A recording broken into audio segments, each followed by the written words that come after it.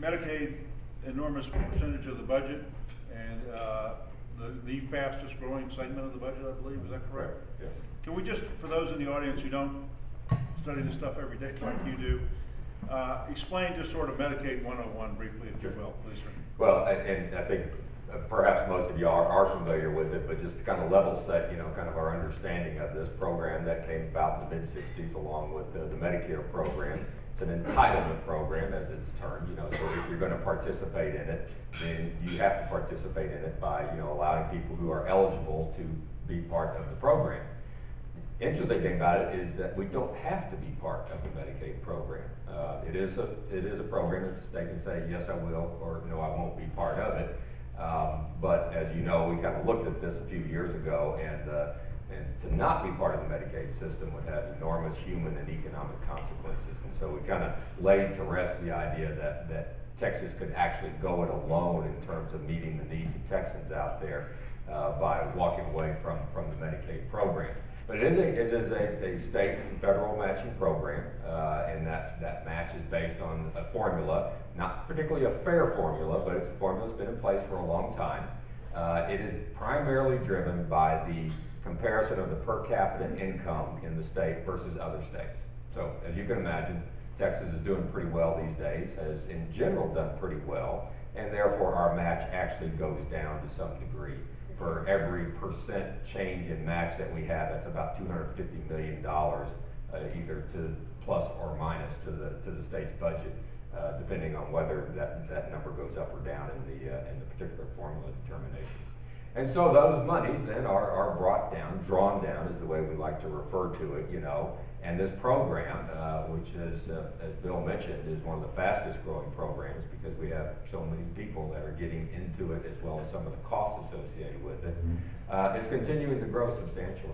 And right now our match is for every 40 cents we put up, we get about 60 cents back. It's a little higher in the CHIP program. For every 30 cents we put up, we get 70 cents back. And as you probably are aware, the proposed Medicaid expansion has, and even what is supposed to be even a more generous, quote unquote generous, giving our money back to the state, in order to subscribe an expanded population of people into the Medicaid program. Now, it serves primarily the youngest and the oldest Texans. Is that correct, sir? Good point, yes. The people that are eligible for it are among the youngest and the oldest, and the federal poverty levels that people qualify for vary to some degree. And so 185% of federal poverty level is the group that in the women and children up to about 6 years of age that can participate in it. And then it drops down for children 6 to 18, and then it fluctuates a little bit, and then it's up around the 220% level for the elders that would qualify for nursing home care and things of that nature. So it's a variable sort of qualification on income level, federal poverty level, if you will. And a large percentage of those who are in nursing homes in Texas today, I believe, are covered by Medicaid. Is that correct? That's correct. If they don't have the assets necessary. That's correct. I've heard the numbers between 70 and 80% of all of the nursing home patients are Medicaid patients, and that's the only program that covers them for that. But obviously they can't have the wealth that would allow them to have private nursing yes, care qualify. That's correct, yeah. The wealth is something that would disqualify them. There was a time where, there were folks really kind of manipulating the system where they could put some of their assets in different sorts of vehicles and stuff, and it wouldn't qualify for an assets test, if you will. And so people could get onto the Medicaid rolls for nursing home support and still have substantial wealth out there that somebody could benefit from. I think they've largely worked that out for the most part. I don't think we find that as being quite as rampant as a situation as we've seen in the past. I'm not saying it doesn't occur to some extent. In every program there's fraud and abuse out there, we know that. But I think that particular one where people were able to divest themselves of assets, and I put divest in quotes, I think they've sort of rooted that out for the most part. Now, as part of the expansion, for which Texas is eligible under the Affordable Care Act, I've heard different numbers, but somewhere $90 to $100 billion over 10 years, and the Hospital Association has told us that some 94% of that funding would come from the federal government for those first 10 years. Do those numbers jive with what you Yeah, those are the numbers that I hear. I think most of us, what you read is, I think, pretty accurate. The first 3 years or so of the program, the federal government says they'll pay 100% of that cost. Now, that's not exactly true, okay? So don't walk away from here thinking that the federal government is in fact picking up all those costs. There are some costs that we incur from the state's perspective related to the Affordable Care Act. Some of them are administrative costs, some of them are fee equity issues that have to be played out and so forth. So they're not all, it's not a free ride, and I use that in quotes also, you know, in terms of accepting that and getting 100% of that coverage there. But it is a substantial amount of coverage. And it's substantially more in terms of the share than we're receiving for the CHIP and the existing Medicare. Correct, yeah, so that's a good point. So as you recall, 40/60 standard Medicaid, 30/70 for CHIP. So now we get into a situation that says, okay, now we've got 100% covered by the federal government. Remember, your money and mine, you know, that's going up there anyway to help pay for this indigent health care program. And then after that, they sort of ratchet it down over the subsequent years so that it levels out at 90%. 10 cents of ours, 90 cents of the federal government. And that is in perpetuity, according to the Affordable Care Act, that it would in fact cover this expanded population of people in perpetuity at those that are up to 100, was essentially 138% of the federal poverty level. Childless adults is what it really you know, comes down to and stuff. So it's yet another group of people in what I would call the entitlement program that get a little bit different, you know, shake out there than what we see in the rest of the program. And I've heard numbers that say that an additional 1.5 million Texans roughly would be eligible if we were to accept those dollars. Is that generally correct? Yes, it is. It would be a very substantial impact to the number of enrollees into the program. And then for the financing of the Affordable Care Act, some might say that they borrowed or stole, I don't know what, $600 or $700 billion from Medicare over a 10-year period by reducing payments to providers. Essentially, is how the savings would be achieved to help keep the cost of the Affordable Care Act below $1 trillion. Correct. Now, so would you said you agree basically that's I agree. Okay, so, and I'm not trying to make an argument, I'm just trying to make sure that people understand the lay of the land. But even given all of that, the state is pretty adamant in saying no. So why is it, in your opinion, that we should not take the bait?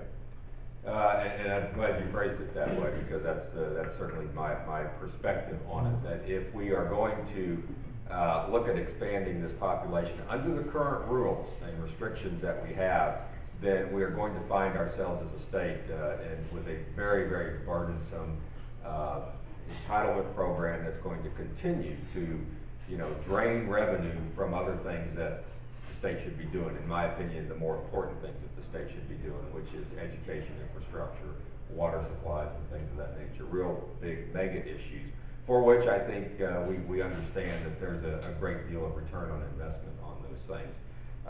But this program, and we've seen it in other states, will continue, even without expanding due to the current population, is going to continue to gobble up enormous amounts of money out of our system and compromise our ability to deliver on the rest of the programs out there. So I have a very serious concern about putting any more burden on the program than we have. Currently, 30% of Texas doctors are accepting new Medicaid patients. That has gone down substantially even since before the free settlement. Before the free settlement, which was the settlement, as you may recall, it's kind of centered around dental care for children, but ultimately was settled by saying, well, okay, we're going to increase the amount of money we pay doctors and dentists, and there'll be more people participating, and access will be improved for these low-income people. It worked, as a matter of fact, and we saw more people come into the system. We have seen over time, as you know, we've had some modest cuts in the budget and kept them at 0% at some times. We've seen that continually decline to the point now that, you know, 1 in 3 doctors will accept a Medicaid patient because the reimbursement rates are so low. Because directly related to the reimbursement rates and in there. And I always try to call it payment rates, you know, Okay. as opposed to reimbursement. Right. It's what you get paid. I don't know you why know. I got the call. No, it's a very common vernacular, as a matter of fact, and I think that's been a psychological thing to say, oh, we're just paying The you back fees for that are paid to something. doctors under the Medicaid program. That's right, the fees are paid substantially lower than either substantially private lower. or Medicare. And you mentioned the Medicare program as another area where we're seeing the potential for continued cuts on the providers' back, not just the doctors, but the hospitals and everybody else out there. We're going to see, I think, an ever decreasing willingness of the providers out there, primarily the physician group, willingness to take on patients in not only the Medicaid program, but the Medicare program. That is a big chunk of people out there. Going fast. And so here's the scenario in my mind. Say we go ahead and expand this population, and they don't do anything about loosening up the reins that allow people to kind of get a more fair compensation for what they do, you know. And so, you know, all of a sudden we got people that aren't insured, they're grossly underinsured. They're not uninsured, they're not insured, they are underinsured. And these people now have a sense that, hey, I've got insurance and therefore I'm entitled to go see somebody. Take my car and go see the doctor. But I can't find the doctor that's going to take me. So where do you go? The emergency room. Exactly the kind of thing that we're trying to prevent. The most expensive portal to accessing health care is the emergency room. So now they end up in the emergency room. They're underinsured. They don't cover the cost of hospitalization. They don't cover the cost of being seen in an emergency room. And, you know, and the physician group certainly isn't going to get paid, you know, any better than what they do. So we in a sense, are going to do exactly what we saw happen in Massachusetts. That's what the thing's all modeled after. That because we aren't addressing what are some of the significant infrastructure and provider issues out there, we're going to see this group of people that suddenly become underinsured feel like they have access to, you know, any type of portal of care. And I think that it's going to really put us in a crunch in terms of being able to provide the care.